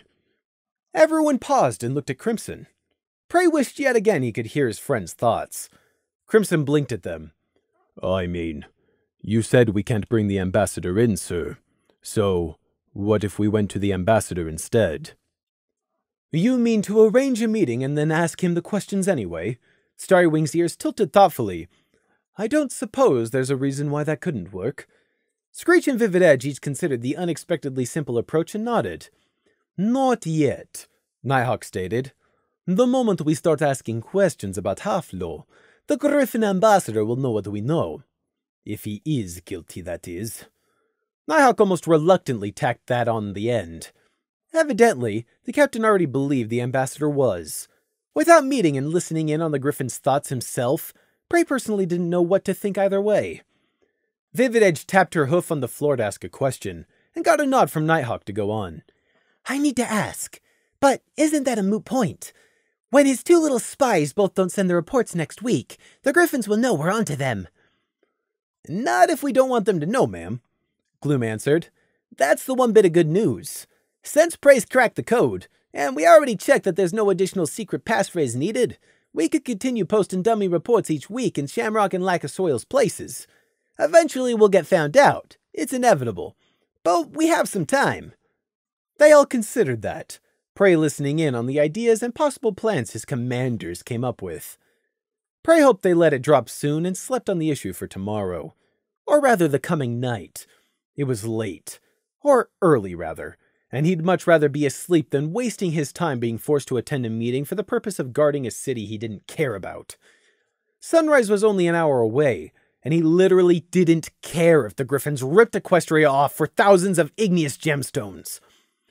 Griffins had very little magical knowledge or power, not getting to enjoy the advantage of having 1/3 of their population be born with horns. So what would they do with igneous gemstones anyway? Those were only good for enchanting. It might just be about preventing Equestria from having them instead, Prey admitted. I still don't care, though. So we can keep up the facade if we so choose. That leaves the dilemma over the ambassador, Screech mused, scratching the back of his neck with a wing claw. Yes, but it is not up to us. There is somebody with higher seniority and experience to make the call. Nighthawk pushed his chair away. We must inform Princess Luna of our discovery. Immediately. What? All traces of sleepiness flood Prey like a downpour of freezing water. No, that's not needed! But everyone else in the dim room stood to leave immediately, tension leaving their shoulders. Prey's suddenly panicked gaze darted around the room, but all those yellow eyes were looking forwards in anticipation to once again meet their beloved liege lord. They trusted in Luna to know what to do. After all, she was a princess. Ambassadors, embassies, and matters of state were obviously her remit. Zomagrika! What Nighthawk and the other lieutenants probably hadn't considered was that Luna had been locked away in freezing dark madness on the moon for the last millennia. She was still probably just a teensy-weensy bit out of touch.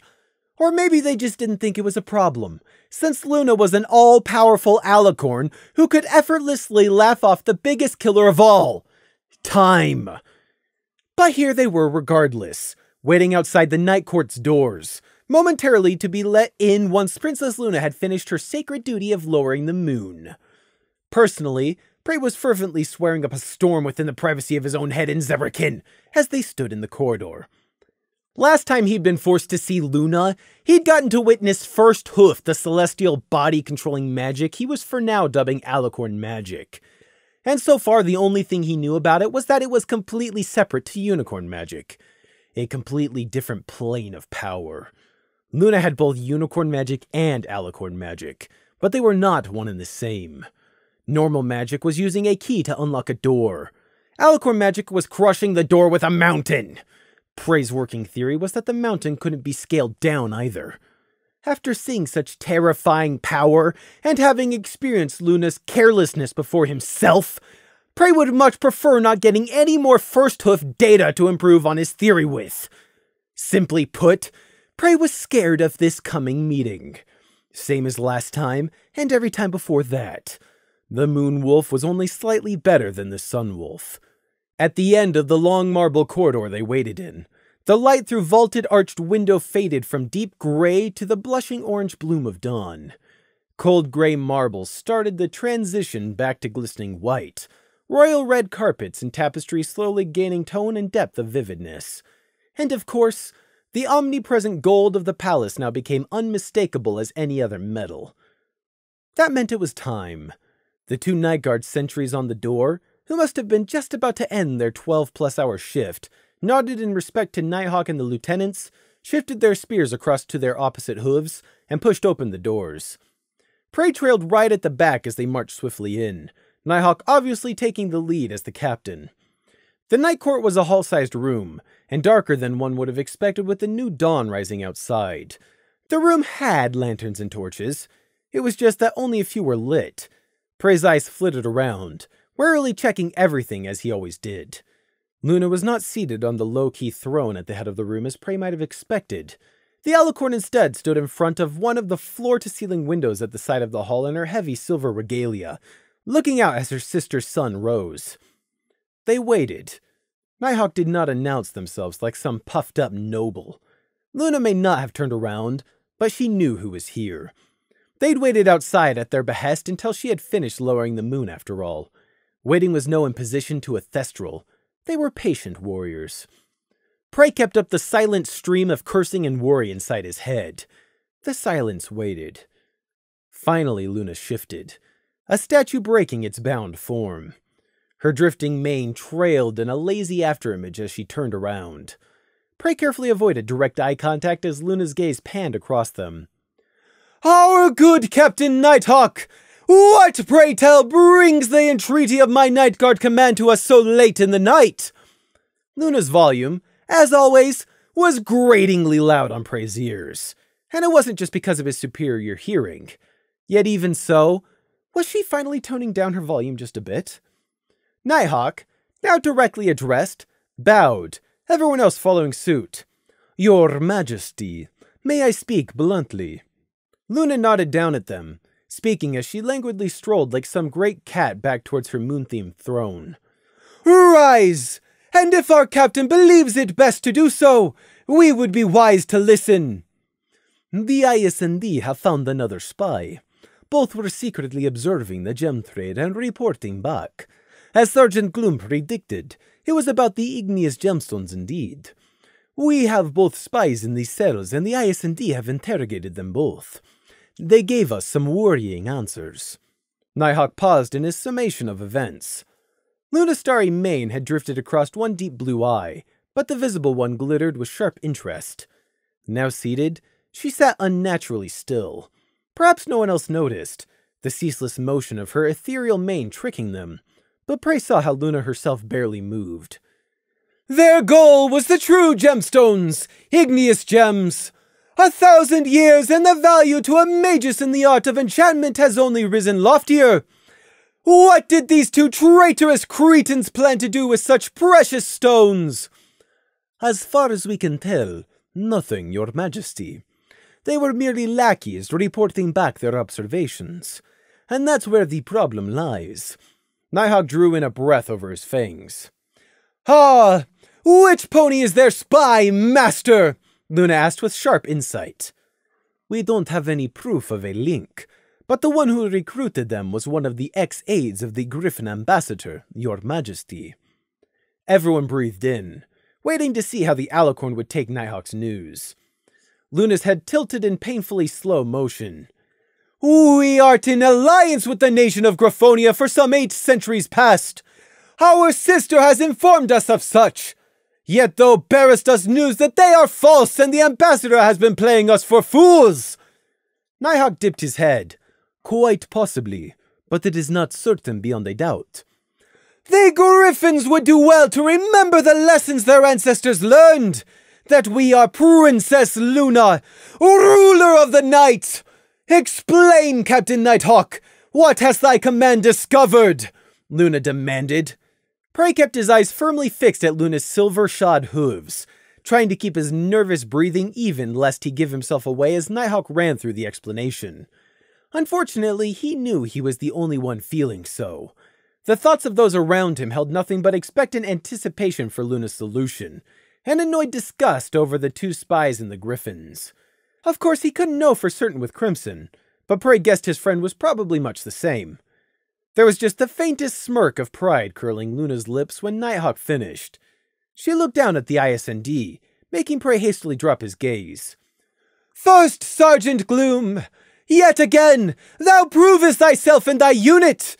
Rarely have we had a unit in our service whom we have had cause to praise so often. Thou hast a knack for rooting out infection within our nation of little ponies." Gloom bowed. "Thank you, Princess. It is our sworn duty." "Nay, It is still well done! At thy present rate, we shall have cause to present thee 2 medals at the coming ceremony. And nay, we have not forgotten that. 'Tis only delayed by one foolish problem or another. Nor have we forgotten thy contributions in this, Crimson and Prey. Thy sergeant's well-deserved praise is for thee both too. Prey was being used. He was enslaved to Luna's will, nothing more than one of her possessions. And he was being used. He hated it. He hated her. And he hated being powerless to change his situation. Thank you, Princess Luna, he murmured, eyes lowered. Thank you, Your Majesty, Crimson echoed, briefly bowing his head. But now we must return to the matter of our duplicitous Griffin ambassador. Luna's voice turned to booming scorn. Whether he knew of his aide's actions matters little. This Haflo was his aide under his authority. A commander is responsible for the ponies they lead. Knowingly or not, he has betrayed our hospitality and trust. We would do well to throw him from our borders forthwith. One does not clasp an ass to their breast but cast it from them immediately. However, for a moment, Prey's mind went blank, and he saw war being declared. Death, famine, suffering, all because an alicorn overreacted. Punishment must fit the severity of the crime. 'Twould not do for this knave Haflo to escape justice, as he so surely would if we were to announce his crimes to the world. He would go into hiding, like a sewer rat, and the chance for justice would be lost. This we will not stand for. This is our nation, and we will not have it corrupted by outsiders. We will not allow our sister's hard work to be undermined. Luna stood from her throne, voice rising and mane starting to twist and billow faster. Prey flinched, wanting to cover his ears from the booming ringing but not daring to in case it offended Luna. He was just a powerless observer here. He couldn't say or do anything to affect whatever outcome the alicorn had already chosen. The Griffin Haflo will not escape our justice! Equestrian justice! We shall not allow him to hide behind the soft feathers of his king! He shall be brought to stand before our courts to answer for his crimes! And you, our faithful Night Guard, shall be the instruments of his retrieval and arrest! Arrest Haflo? In another country? Hundreds of miles away? Did she expect them to somehow... She did, didn't she? Insanity. That's what Prey was hearing. Not madness, but insanity nonetheless, with no consideration given to consequence. Princess Luna. For once, Nighthawk showed a moment of hesitance. He looked between his 3 lieutenants, who were exchanging silent communication as well. They looked back, ready to follow. The IS&D held their breath, looking on. In the end, though, there was no doubt. For Luna had the clans returned from hiding. For her and her alone did the Night Guard even exist. They were standing in her court, before her hooves, in her palace. She was not infallible, and perhaps she might miss the smaller details, but it was still their duty to serve. As you command. Princess Luna has seen and known more than we can imagine. Our duty is to figure out the best way to do her will. But Luna was not done, however. In times past, this matter should have been dealt with openly for all to see the Griffin's shame. Alas, as our sister reminds us, times are not what they once were. Instead, 'tis best to pursue the art of secrecy until Haflo is safely remanded within our custody and he cannot slip away. Only then shall all ponies know of his acts. Then we shall announce it in the halls, in the courts, on the streets, and from the rooftops. Princess Luna, Nighthawk asked, seeking clarification. Luna grandly swept her hoof to the side. Why, thou shalt fly to Griffonia tonight! infiltrate their borders as they have so brazenly done with ours, and arrest Halflow in the secrecy of his own home. Then thou shalt return with the criminal to stand trial. 'Tis 3 nights' hard flight to the Griffin border, and another one beyond. So by all means, prepare thy retinue for the journey. We have every confidence in your success. What? Just what? Just sneak into a foreign land and snatch a griffin? Without getting spotted once? And if they were spotted, were they supposed to silence the unlucky griffin farmer? And what about border patrols and checks? Luna was sending thestrals. There was no chance of them getting past unnoticed in a land of griffins. To say nothing of how Halflow might not even be in Griffinstone, the capital of Griffonia. Its rugged lands were vast, split between the low and high kingdoms. But Luna was commanding it. Prey stared, heart thumping. This was brainless. Why? Why were they all just going along with it? How many ponies am I permitted to take, Princess? Nighthawk asked, completely accepting and already planning which lieutenant to leave in charge while he was gone. Either Screech or Starry Wing. Vivid will fly with us. We will leave that up to thy discretion and good judgment, Captain. We only insist that our IS&D shall fly with you. What? But Prey couldn't fly. There were trains to Griffonia, sure, but the whole purpose of this scheme was to avoid any chance of detection. Prey caught Crimson looking over at him, eyes wide. Gloom shifted on his hooves uncomfortably. Forgive me for interrupting, Princess Luna. I don't mean to question your judgment. It's just that I don't see how we could take Prey with us. We'll be traveling fast and light. A sky chariot is out. Ah, but of course, we did forget. 'Tis a simple problem. Prey shall remain in Canterlot during your absence, Luna decreed, casually committing to breaking up the IS&D. But thee and Crimson must surely go. This matter requires your skill, Sergeant. 'Twas your unit who uncovered the traitors in our midst the first time, and now thou hast done it a second time. We foresee thy expertise being needed to apprehend this Halflow. Then Luna's eyes turned to Prey. He felt their heavy weight bearing down on him, even if he was staring at the ground.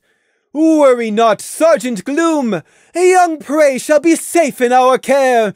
The Night Guard would sorely miss his expertise in the field of paperwork if he were to go with you, I'm told.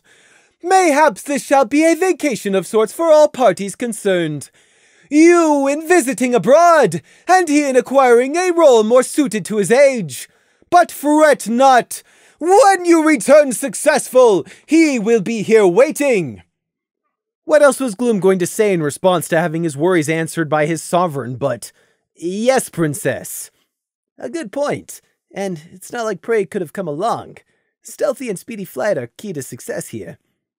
Prey wasn't nearly as accepting of all this. Except he had no choice but to accept it. He had no say in the matter. As far as Luna was concerned, he was her property. She didn't even see anything wrong with that. When he'd been in prison, she'd pulled him out because he was useful. If he wasn't useful, what further use was he to her? Luna was an immortal alicorn, co-ruler of an entire nation, and until very recently, utterly mad. Who is going to contradict her decisions? No one, that's who. Why does it always go like this? Luna's spitting out some ridiculous order and we just have to follow it! Hasn't it gotten old yet? How haven't they learned yet? Prey thought, helpless resentment whipping up his mind into a froth. But really, he really wasn't even slightly surprised. Was it sad that this was what Prey had come to expect? That this was the norm? He should be angrier about how they were being used, but it was hard when he'd never expected any better. Luna brought down one shod hoof precisely on the marble floor, and a sharp, almost bell-like tink resounded around the empty court hall. It was an overly dramatic gesture, but no less effective in the moment for all that. The sharp peal of sound bounced in their ears and riveted their attention. Luna stood tall. We have spoken! The Griffin shall not escape justice for their offense! First Halflo the coward, then the deceiving ambassador! Go forth! Tonight you fly under the light of the moon to your task! So we have spoken! 1 hour later. And thus they were committed to this reckless course of action. Just like that. Simply because Luna said so. How many better ways could there be to solve this? And yet Luna had eliminated all better options with her snap decision. Better options which didn't have the possible potential to escalate into war. Luna was sending an undercover guard force to infiltrate the Griffin's lands with the express instructions to kidnap one of their citizens. How else were the Griffins supposed to interpret that? That Halflo was guilty of a crime didn't matter. It was a foreign nation exercising laws on their land. Prey's suggested plan of keeping Laika and Shamrock Spymaster in the dark by sending false reports and code was now null and void, all because Luna did not want to wait. They could have gathered more information first. But no! Luna was sending in her night guard essentially blind. Information was priceless and could save lives. So why wasn't Luna content to wait? Was she that confident in Nighthawk finding one Griffin among the thousands in Griffinstone? Or did she not care if she had to sacrifice a few lives? To say nothing of the logistics. 3 days hard flight to the border. Probably another 2 beyond. All while remaining undetected and subsisting only off the light supplies they could carry if they wanted to fly at full speed. But if not, their trip would take even longer, increasing the risk once again. What about places to sleep? The shelter against bad weather? Hide during the day? It wouldn't work. This plan just flat out wouldn't work. They were going into the capital in the Griffonian Low Kingdom. Any one of the thousands of residents would see them, without a shadow of a doubt. Luna's scheme was fundamentally flawed. It would not work. Not without magic. And magic was something they sorely lacked. None of the Thestrals ever liked contradicting their beloved princess. But once they'd left the Night Court and actually had a chance to think about the logistics of it all with cooler heads, even they had to admit this wouldn't work. So we adjust. Change the plan so it will work, Nighthawk ordered simply. Prey was not going. Luna had said so, but he was still present with the rest of the IS&D to give his input. He didn't like this sudden decision in the slightest.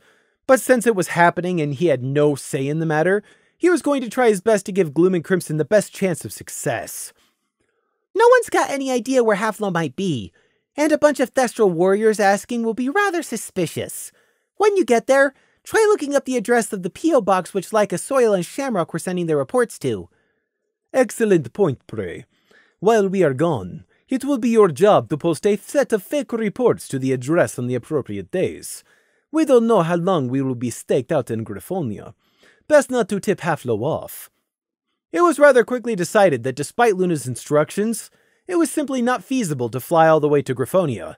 At least, not if they intended to stay there for any length of time without arousing suspicions. It would be better to enter via the train lines and simply present their papers so the authorities wouldn't have any cause to suspect them.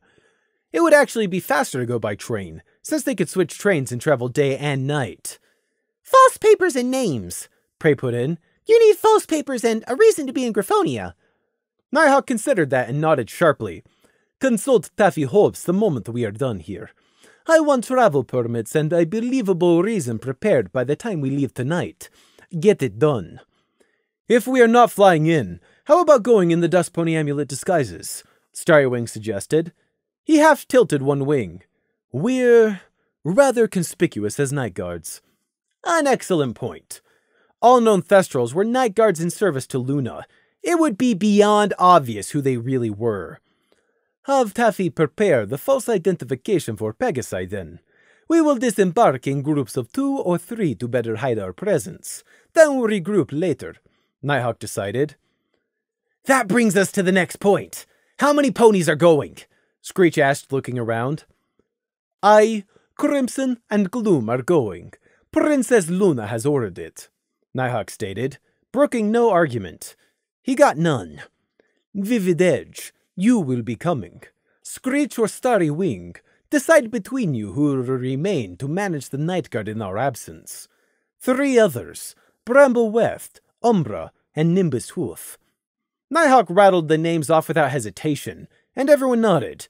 Luna had said the size of the task force was up to him, so it was his call. Why was Nighthawk even going, along with 2/3 of the rest of the Night Guard command structure? Since when did they suddenly develop spy-catching experience?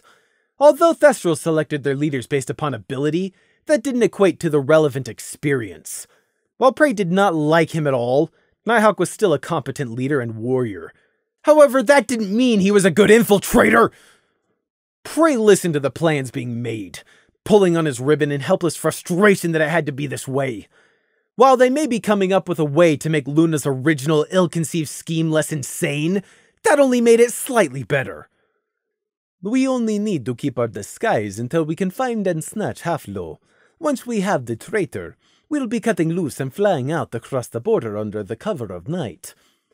There will be no connection to the Night Guard and Princess Luna, and the Pegasi who we're visiting. We can't go in armor, though, and only lightly armed. We want to just be average travelers. Although, maybe we could put one hired guard in each group. It would look overly paranoid, but it would be a good excuse to have at least a couple of us fully armed and armored. We are lucky the address is in Griffinstone. The Griffin capital is the only Griffin city which regularly has any pony diversity, what with business and trading. We could take a pony guide with us, or hire one on arrival, a local perhaps. Obviously only use our false identities, but it might be a great help in dealing with the Griffin bureaucracy there. Prey stood there in Nighthawk's cramped office, not as unpleasantly dim as always, what with the daylight coming through the one window, and listened to all the plans being made. False papers, Pegasi disguises, traveling by train instead, a get-out route, multiple emergency message in a bottle spells, and an actual rough idea of how to proceed. And I won't be there. For once, I won't have to be there. But Gloom wasn't thrilled about splitting up his squad. In fact, he was already worried. Not that Prey couldn't take care of himself, but rather that something would go horribly wrong. Something always goes wrong. At least Scenic and Lily won't be there to see it this time. But all Gloom could do as the Night Guard command hurriedly put their heads together to plan was give Prey a helpless look and a shrug as if to say, "What can you do?" Prey couldn't even be angry at Gloom. It was out of the sergeant's control. Still, he muttered, "I don't like it." "We'll be okay, Prey," Gloom mouthed back. Prey didn't believe that. Gloom himself had thought it. Something always goes wrong. For once, Gloom seemed to be the one to read his thoughts instead of the other way around. "We'll be okay," Gloom repeated in an undertone for Prey to hear. "We'll be fine. I promise." Crimson stood next to Prey as the discussion continued in Nighthawk's office. All of them tired from the long night, but with too much to do before the sun set and they had to be off. There wasn't much either of them could have said, and neither of them were the talkative type either, even if they hadn't been in the middle of a secretive logistics meeting. Crimson looked down at Prey. Prey looked up at Crimson, and wished he had something to say. Something important. Life doesn't work that way, though.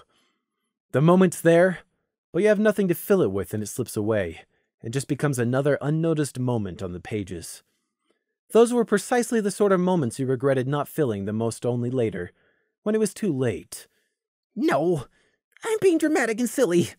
It's just a moment, not one of those moments. Crimson was leaving with Gloom, but they'd be back in a week and a half, maybe 2. It wasn't that long, and they'd be back. It wasn't like Prey didn't have other worries he could be getting on with, like the mimics and securing his secrecy, but they were leaving him behind. That was a good thing. He wasn't getting dragged into danger for once. But even so, they were leaving him behind. Ugh, get over it, you crybaby! Prey berated himself. It doesn't mean anything. They'll be back all too soon, and it'll be back to work in the ice and tea as normal. You'll see. Prey glanced sideways at Crimson again. The lanky Pegasus had a long strand of black mane hanging out of the back of his helmet where it escaped his warrior's braid. Prey leaned in closer. Hey. Familiar yellow eyes shifted to look at him, and the closest tufted ear cocked in his direction. Prey could have accurately drawn on a blank page exactly where all of Crimson's little nicks and facial scars resided from memory. Or scrawled. For all his talents, Prey was rather mediocre at sketching. Never mind. See you when you both get back. Before. But before this happened, before all the logistics were sorted out, before they corrected Luna's overly ambitious plan, Luna called them back into the Night Court. Or rather, she called the IS&D back. It was right as they were about to walk out the moon-inscribed doors.